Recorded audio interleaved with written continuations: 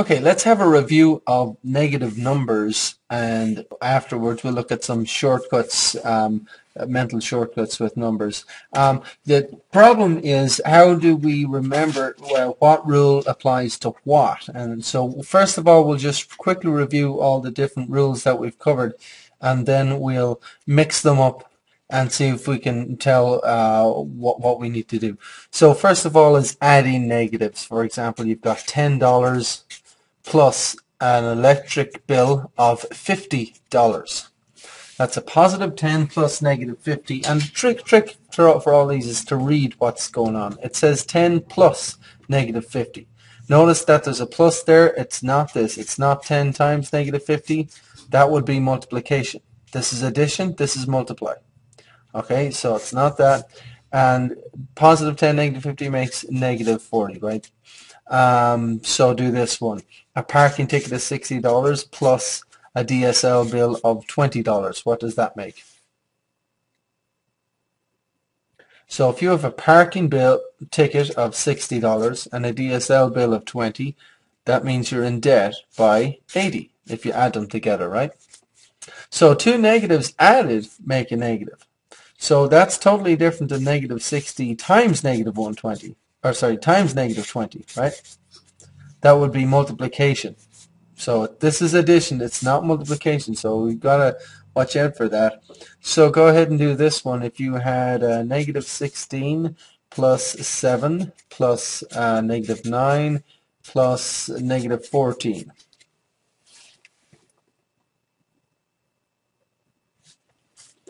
And again, you might see a shortcut with this. If you look at 16 and 14, they're both negative, and if you put them together, they actually make negative 30. You might be able to see that. If you have a positive 7 and a negative 9, put these ones together, and that's 7 positives and 9 negatives makes 2 negatives, so that's negative 30 plus negative 2. And 30 negatives plus 2 negatives makes how many negatives? Negative 32, right? Okay, subtracting positives, of course, no problem when if we, in our bank account, we have, well, let's have a look at that, a bank account. So in your bank you have $100 and you subtract 40. So $100 subtract 40, you're obviously left with 60, right? However, if you have negative $200 in the bank account and then you subtract 40, what happens? And again, notice there are no parentheses, so this is not multiplication, because a lot of students like to remember, okay, two negatives make a positive. Well, that's not actually true. It's two negatives multiplied make a positive. Negative times negative makes a positive. But this is not multiplication. This is subtraction, in fact. If you are in debt negative 200 and you then subtract 40, you will be in debt by 240. Okay? Another trick we learned was that we can turn this subtract sign to plus negative. So now it says negative 200 plus negative 40. That makes negative 240, right? So how about you're in debt by $15 and then you subtract 5. What does that leave you with? Now reading this, it's negative 15, subtract 5. So if you're in debt by 15, you subtract 5, now you're in debt by 20, right? Or you can turn this subtraction to plus negative. Now it says negative 15 plus negative 5 and negative 20. So do this one, negative 1 minus 1.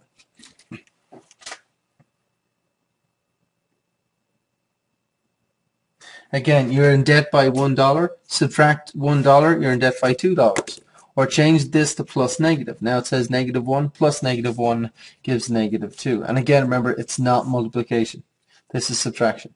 So when we subtract positives, we can take that negative sign and turn it into plus negative. I mean, take the subtract sign and turn it into plus negative. Now, subtracting negatives, what we've got to remember is negative 400 might represent your rent for the month, monthly rent. Now, if I do this, put a negative in front of it, this negative here might represent cancel. Cancel that debt. If this debt of $400 is canceled, is taken away, take away a debt, that's the same as adding 400. Okay? So again, you may have negative 90 on your, say, credit card, but if that is canceled, it will look like this on the credit card. If you cancel a fee of $90, that looks like this. Take away the debt. Take away the fee of 90. That's like giving you $90. So what we learned with subtracting negatives is that negative can be written plus plus. So if you have $1,000 in your bank and you take away a bill of $300, cancel a bill of an electric fee of $300, now you have $1,300. Or whenever you see negative, you can write plus plus. So subtract negative can be changed to plus plus. If your credit card statement is negative $200 and you want to cancel a television that you bought for $500, so you're in debt $200 on the credit card. Now you're taking away a bill of $500 because you're canceling the television you bought for $500. Well, now you're going to be $300 positive. Now you'll have $300 credit. So again, the negative changes to plus plus. Okay, and we also did things like this. If we have, say, -2 minus -3. Subtract 5, subtract -1, subtract 4, subtract 1. Press pause and see if you can calculate this. And again, we need to be able to do all of this mentally, all of this by hand. If you use a calculator for this, you're completely wasting your time and money, and the most likely outcome is that you will not get to college algebra. Okay? So please learn all of this mentally and learn your addition tables, learn your multiplication tables. So subtract negative, plus plus. Subtraction can be changed to plus negative. Subtract, plus plus. Subtract on its own, plus negative. Subtract on its own, plus negative.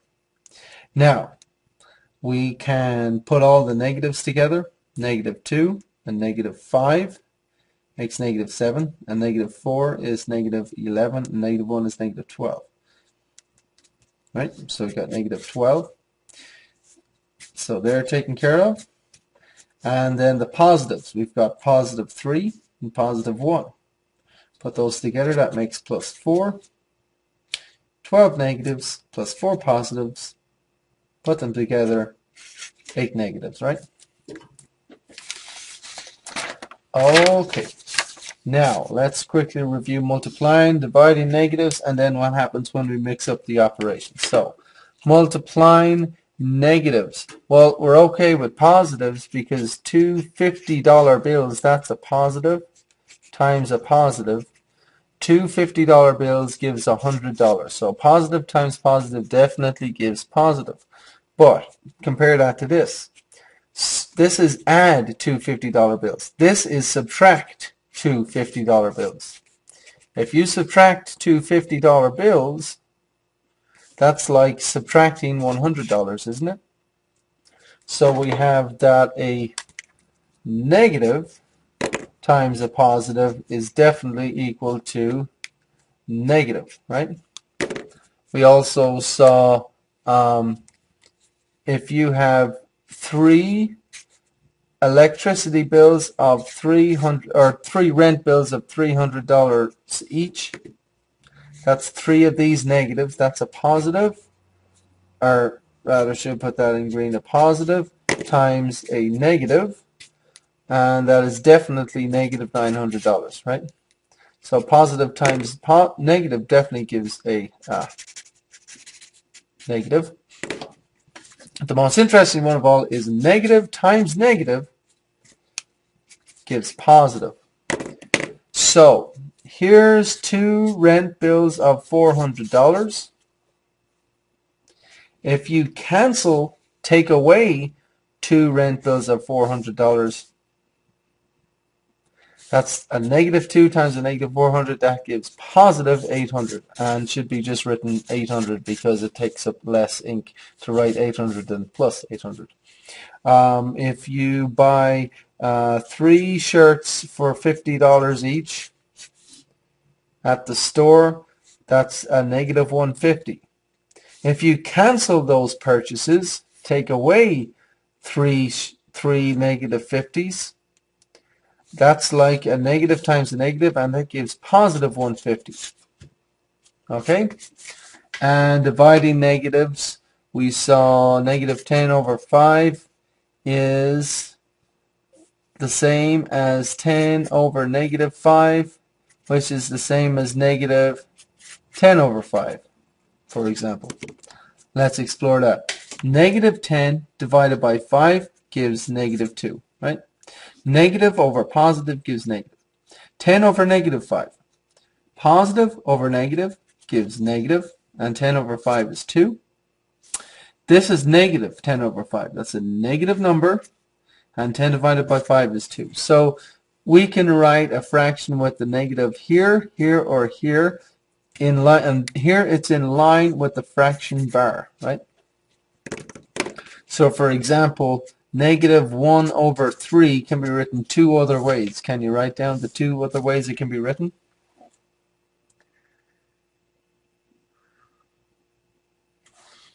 Negative 1/3, 1 divided by 3 can be written 1 over negative 3, and also, also negative 1/3, right? And we also saw negative over negative gives positive. So for example, negative 36 over negative 12. A pizza costs $12. The bill is 36.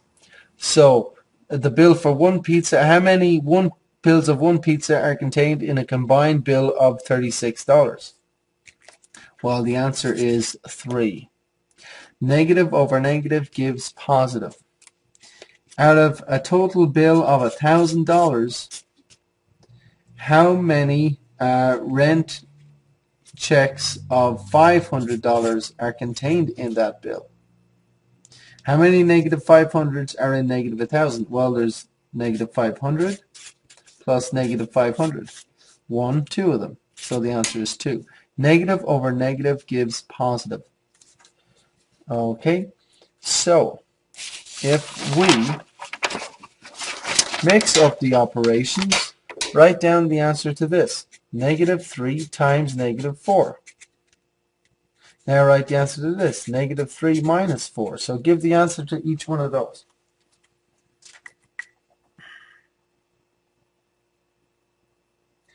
So the key when we mix the operations up, the key is read the problem. This says negative 3, then it's touching a parenthesis. And that means multiply. So it's negative 3 multiplied by negative 4, which gives a positive 12. In this case, there's no parentheses. It's negative 3 minus 4. You're in debt $3. You subtract $4, you're in debt 7. Now do this one. Negative 3 plus negative 4.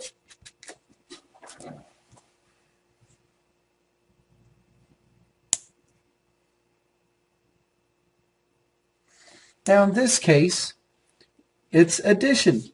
That's the operation. It says, if you read it, it says negative 3 plus negative 4. This parentheses does not mean multiply. It just contains the negative.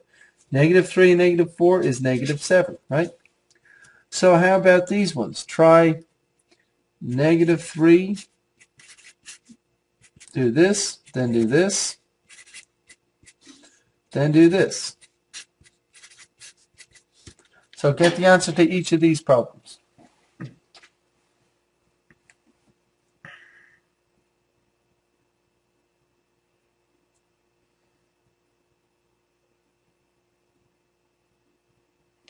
Now the first one is negative 3, and it's touching the parentheses, right beside the parentheses. That means multiply. So it's negative 3 multiplied by negative 3, which is positive 9. It could also be written like this. Negative 3 multiplied by negative 3. Negative times negative positive. This one says negative 3 minus 3. You're in debt $3. You subtract $3. Now you're in debt by 6. This one is negative 3 plus negative 3. Again, this parenthesis does not mean multiply. It's just there to separate the plus sign from the negative sign. Negative 3 plus negative 3 is negative 6, right?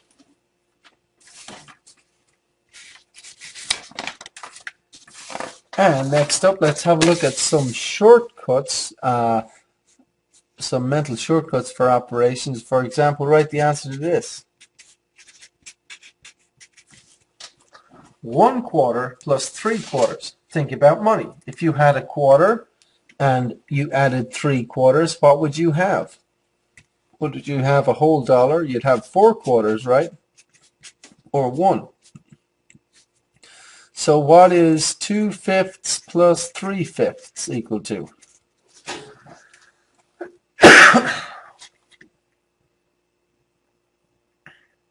Two-fifths and 3/5 is definitely 5/5 or 1, isn't it?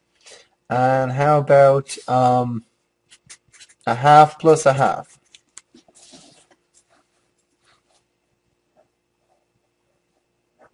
$1/2 of a dollar plus half of a dollar is $1, isn't it?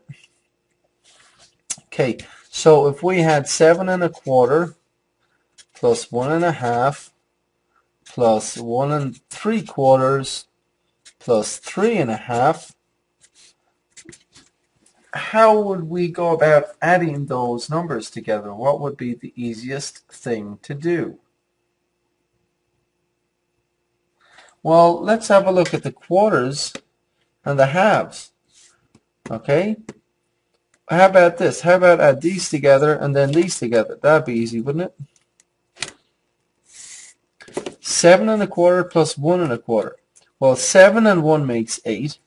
And 1/4 and 3/4 makes 1. 8 and 1 is 9, so that's 9. Put that in red. Plus, then we've got 1 1/2 plus 3 1/2. Well, 1 and 3 is 4.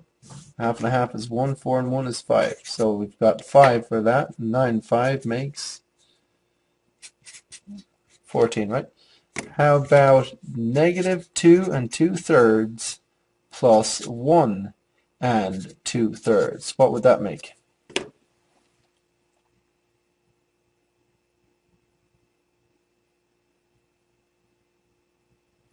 You've got negative 2 and 2/3 plus 1 and 2/3. Well, let's think about this. Wouldn't negative 2/3 plus 2/3 make 0, for instance, right? So this 2/3 is negative, this 2/3 is positive, and they cancel out. Then we have negative 2 and positive 1. So the whole thing makes negative 1, right?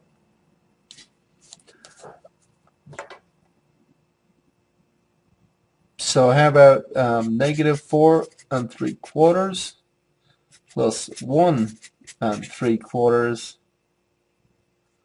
minus 10 1/2 minus 3 1/2.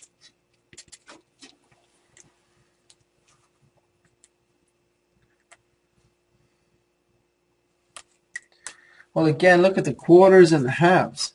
If we put the quarters together, this is kind of like, this is a negative 4 and 3/4. So this 3/4 is negative, this 3/4 is positive, and they cancel out. Then you have negative 4 plus 1, negative 3. Now we've got negative 10 1/2 minus 3 1/2. The negative 10, the negative 3 makes negative 13. This is a negative 1/2, this is a negative 1/2, and they make negative 1. So it's negative 3 minus 14, or negative 3 plus negative 14. You can write that way also. And that makes negative 17. Let me just double check that. 13. Whoops. Did I get that wrong? No, I didn't. That's definitely negative 3, negative 13, negative 14. Okay, I think that's right. And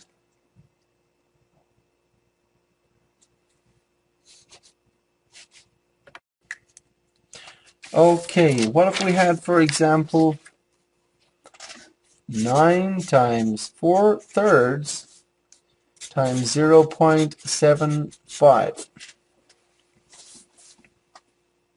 Well, the 0.75 is like 75 cents. How many quarters is that?